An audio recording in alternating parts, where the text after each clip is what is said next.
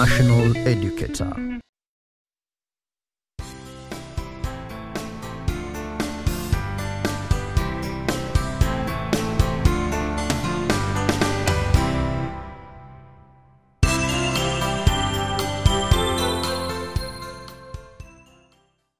Hello students, I am teacher Thaddeus Baluka, and today I am teaching you Chemistry Form 1, Lesson 1. Our topic of today is Introduction to Chemistry. Welcome. Let's look at our lesson objectives.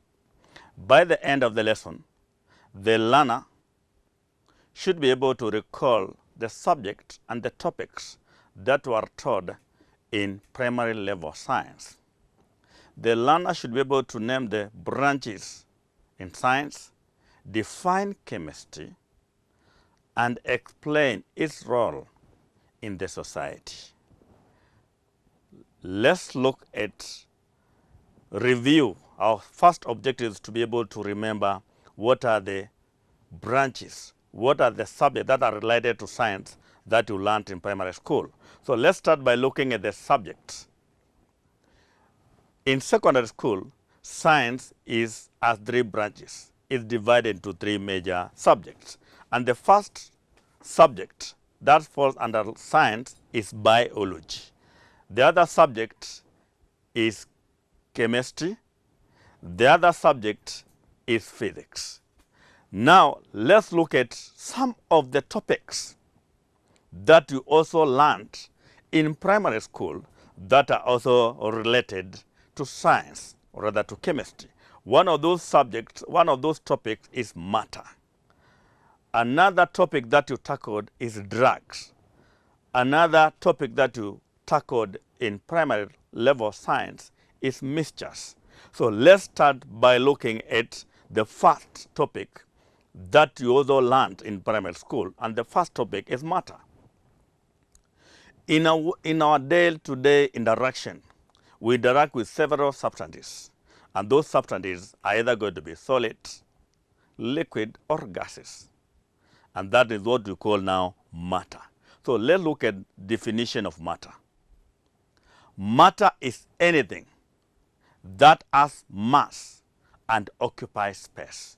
As you learned in primary school science, matter is anything that has mass and occupies space. Let's look at the state of matter. There are 3 states of matter. The first state is solid. And as you can be able to see, this is an example of a solid. We have sand, we have stones, we have copper.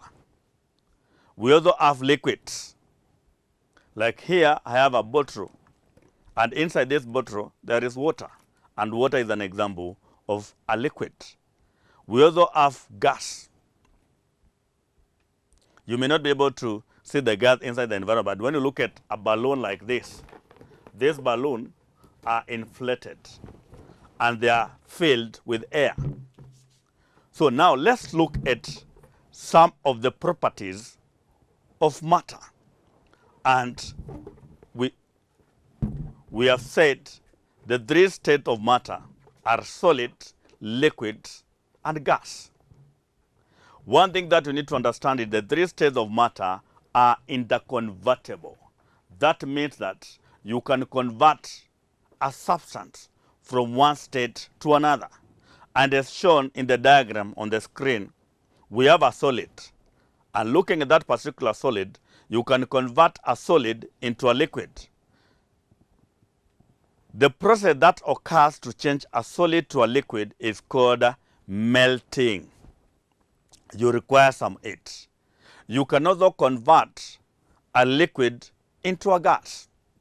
And the process that is involved to convert a liquid to a gas is what you call boiling or evaporation.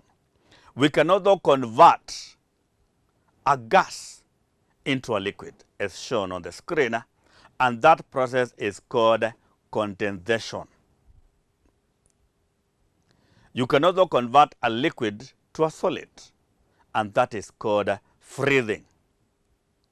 In primary school, You also learned that you can easily convert a solid to a gas directly to a gas without passing through the liquid state.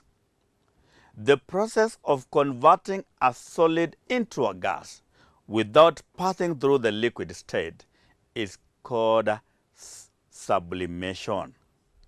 You can also convert a gas into a solid directly without condensation. And that process now is called deposition.